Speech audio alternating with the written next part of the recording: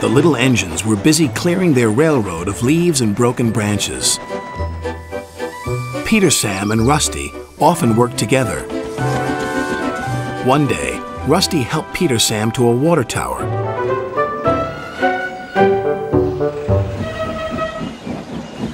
Peter Sam felt much better after his long drink, but the freight cars were bored. Let's break away. Their loads were heavy and the couplings old. One snapped.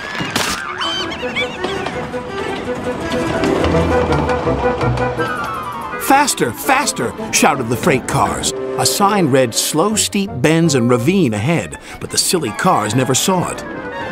Then, it was too late.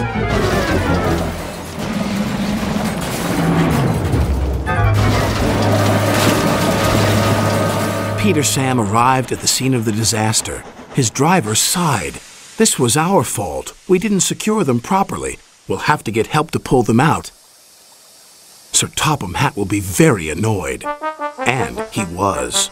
You will work in the yards until I can trust you again. Duncan was delighted with Peter Sam's dilemma. Fancy not securing your freight cars on a hill. They'll come back to spook you and your special funnel. Woo! And who's to say you're not afraid of ghosts? Snapped Rusty. Ghosts? Things that go bump in the night? Rubbish! Well, I'll tell you a story that will make your funnel quiver, Rusty said. A long time ago, a little engine was returning home. It was a misty, moonlit night. Suddenly, the engine lost control and plunged over the side into the swamps below.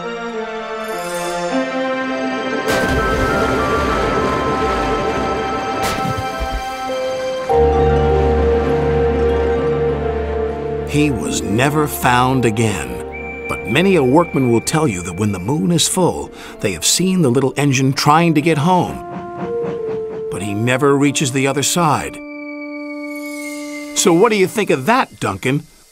Rubbish, replied Duncan. Never mind him, Peter Sam. He'd be frightened if he really saw a ghost. This gave Peter Sam's driver an idea. Let's play a trick on Duncan. The next day, he spoke to Duncan's driver and fireman, who agreed. We'll do it tonight. Duncan had to take coal cars to the slate mines and then bring cars back. Duncan's driver decided as part of the plan to cross the old iron bridge. Haunted bridge! Rubbish! Snorted Duncan. It's as tame as a pet rabbit. But all the same, he kept thinking about Rusty's story. When dusk fell, he was keen to leave. If we don't go now, Scarloey will take my favorite place in the sheds. We have to collect our cars first, his driver replied. He could see their plan was working because Duncan was nervous. When night fell, they set off.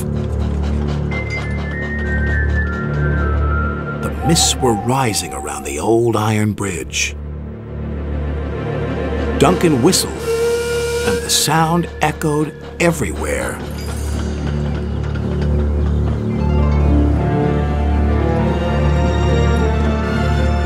Then, ahead, he saw flickering lights. His driver knew they were only insects that shine brightly at night, but to Duncan they looked like an engine.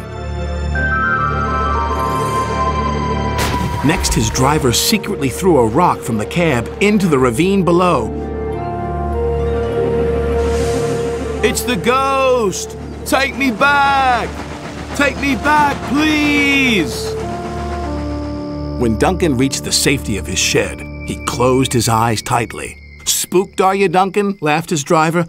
No, I'm asleep. And Duncan refused to open his eyes. He did, though, when he thought his driver wasn't looking, just to make sure that he was still there.